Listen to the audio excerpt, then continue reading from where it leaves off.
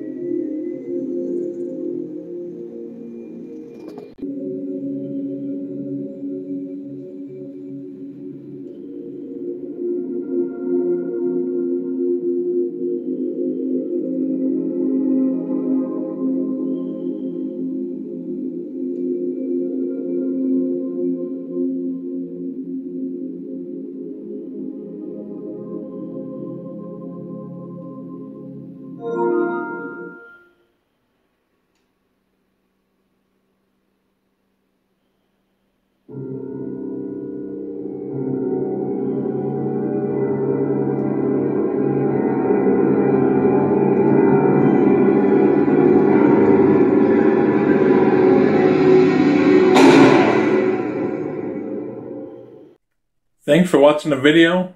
Drop a comment below if this fix actually works for you. Again, there are a lot of different models out there of routers and things like that. And I've seen this all over Reddit, so I decided to just drop in and help and like did some testing for a few hours and finally figured out that was the problem for my PlayStation and the download speeds were working again. Hit a like if it actually worked for you. Drop a comment if it didn't. Maybe I can help you out or someone else can help you out in the comments. Again, thanks for watching. See you in the next one. Peace.